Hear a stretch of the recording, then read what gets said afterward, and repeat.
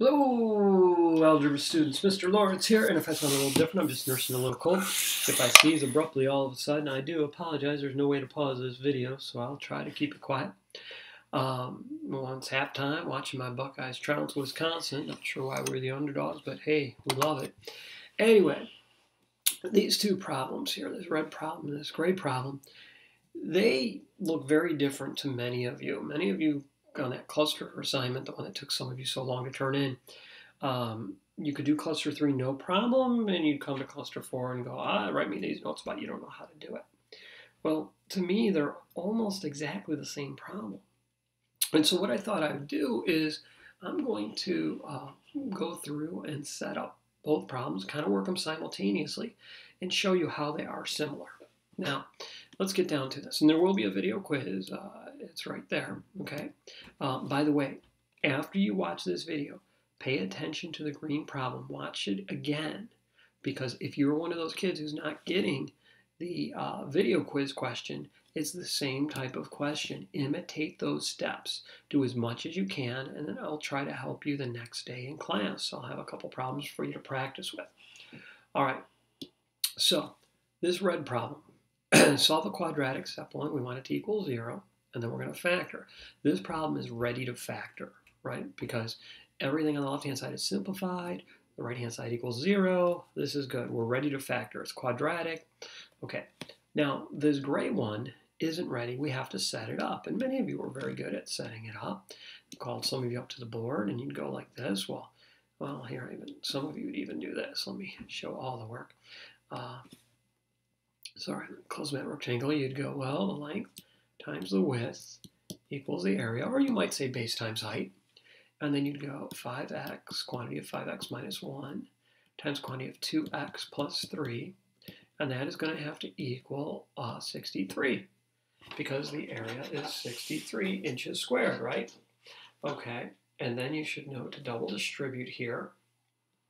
Okay, so we don't have to double distribute. We don't have any quantities. All right, so we're going to double distribute. I'm going to get 10x squared. Let's see, a minus 2x and a plus 15x. It's going to be a minus 13x. Right? No, silly me, I have a mistake. Sorry. Okay. A plus 10x. No, that was right. It was a plus 13x. That's what I'm doing. Plus 13x. And then minus 3. And that's going to equal 63.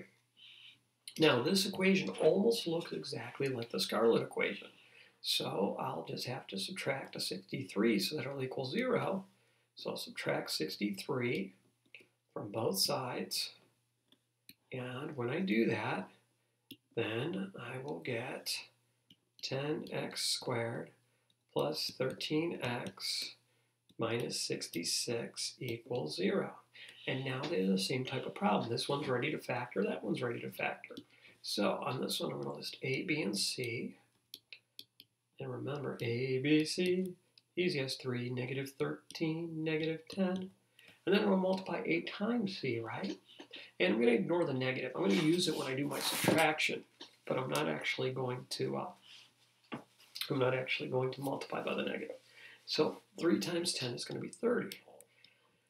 Now, I'm probably not going to do the square root on this one. This 30 number is pretty easy to work with. Listing the factors of it aren't that big of a deal. But I am going to need 2 factors of 30 that subtract to get negative 13. Well, look at this. What's 2 and 15?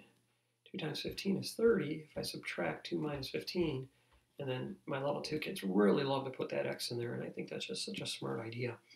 Ooh, look at that, nice little trim, like the black trim the Buckeyes have. Anyway, all right, so now I'm going to rewrite this equation. I'm going to rewrite it, and I'm going to scoot it down a little bit.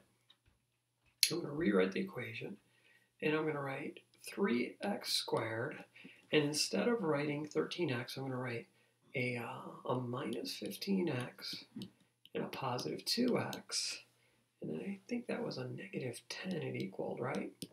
Or not a negative 10, C was negative 10. And there we go.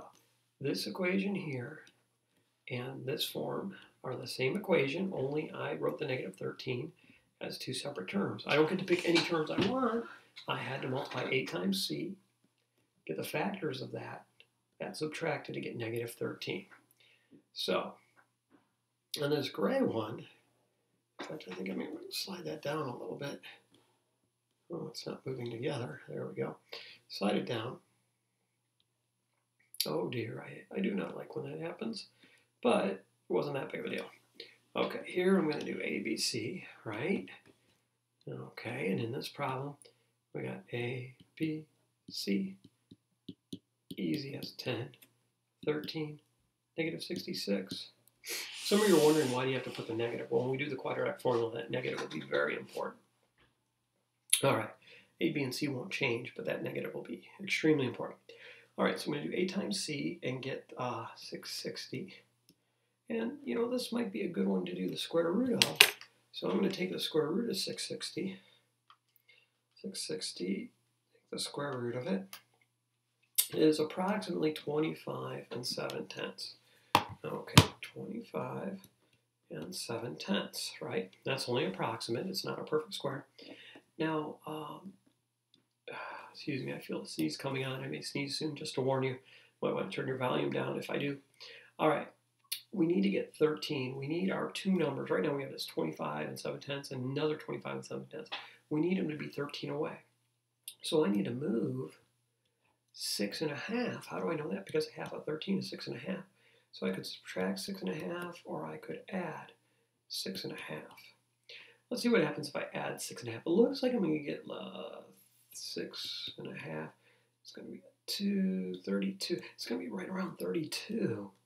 Let's see if 32 goes into 660. I'm going to do 660 divided by 32. I mean, I came up with 32 and 2/10, so that's pretty close to 32. 20 and 625,000. No, it doesn't go in. Let's try 660, and let's round it up to 33, which of course is going to go in. Oh, look at that. It goes in 20 times. So 32 didn't work, but you see how I used kind of an intelligent guess and check to see where I should be. So I rounded it up to 33. When I did that, I got 20, and how far apart are 20 and 33? Well, they're 13 apart, and that's exactly what I wanted. So it doesn't exactly tell you the answer. You have to pay attention to what you're doing. So I'm going to have a 20x and a 33x, and which one's going to be negative? Well, I want a positive 13x, so my larger one is going to be positive, and then I'll do that. So now I'm ready to rewrite that equation. And let me see here, what was it? A was 10, so it's going to go 10x squared plus 33x minus 20x. You know what? I think I'm going to rewrite those. I think I'd rather put the 20x first because I like the GCF situation better. It's not wrong to do it the other way. You can still get the same answer. So I'm going to need a minus 20x, a plus 33x, and then a minus 66. And I'm going to get rid of some of my work because it's in my way. That will need to equal 0, right? Okay, well, now those two problems are back in the same place. I'm ready to do some grouping. So on this red one, I'm going to group like this. Right, put a plus in there. Then I'm going to GCF each quantity. So I'm going to pull a 3x out, get an x minus 5. And then I'm going to pull a 2 out and get an x minus 5. And get it equal to 0. And then finally, there's one more GCF. I'll pull that out front. 3x plus 2 equals 0. Now, I'm not done with this problem. I'm just done factoring. Okay, let's go over to the scarlet one. Excuse me, the gray one. And I'm going to group like this. Right? I'm going to put a plus sign in between. I'm going to factor out a 10x. And I will have, oh, I don't want that to be in that color. I want it to be somewhat consistent. Sorry about that.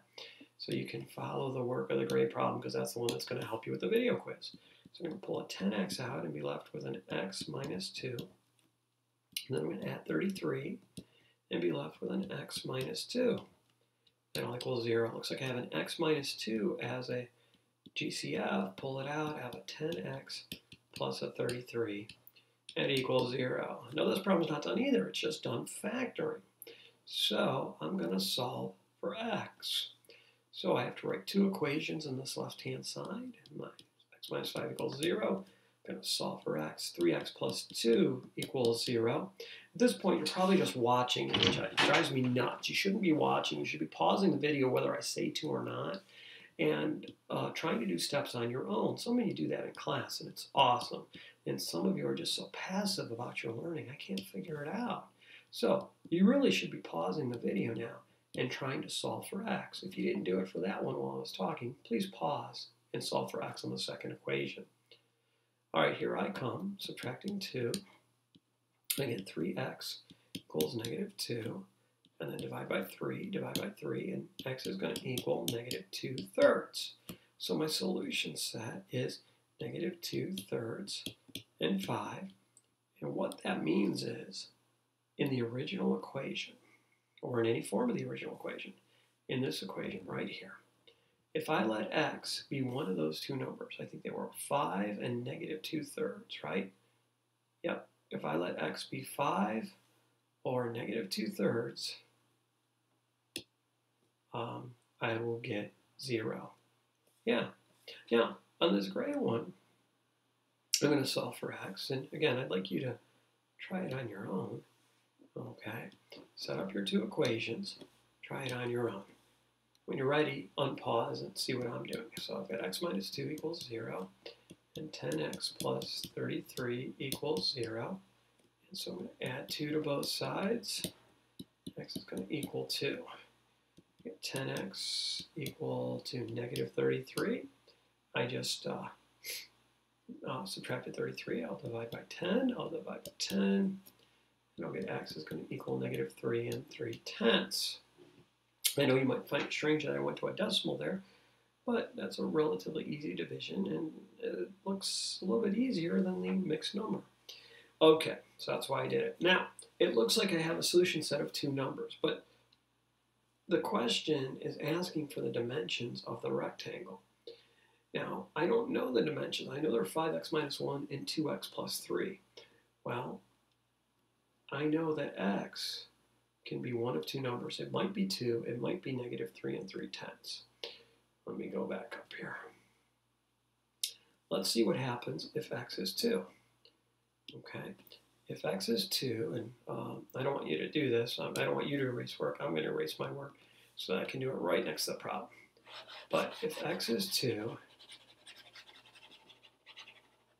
the top side, or the base, or whatever you're calling it, becomes 5 times 2 minus 1, which equals 9 inches. The bottom side becomes, or excuse me, the vertical side becomes 2 times 2 plus 3, 4 plus 3 that's unnecessary, sorry, that equals 7 inches. And so the length is 9 inches and the width is 7 inches. If I multiply 7 inches by 9 inches, I get 63 inches squared. That's awesome. If I use negative 3 3/10, I get 5 times negative 3 3/10 minus 1. And I'll also get 2 times negative 3 3/10 plus 3. All right, so 5 times this is a negative number. Minus 1 is a negative number. X cannot be the negative 3 3/10 because it'll cause the sides of the rectangle to become negative. Now, that doesn't mean that if you see a negative when you solve for x, that you should automatically throw it away. Shouldn't do that, okay? That's not okay. But once you've tested it and you find that one of the sides turns negative, and you may have to test it on both sides because they may not both become negative. All right, once you've done that, you can throw it away. So I know that my solution set is 2. And furthermore, I know that the length of the rectangle is going to be 9 inches, and the width will be 7 inches. And there you go. All right, so here's the video quiz. Just like the gray problem. I guess I wrote it in scarlet. I apologize. Go back and just do it. It's so simple. All right, that'll be it for tonight's video. Mr. Laurence signing off. Have a good night, everybody.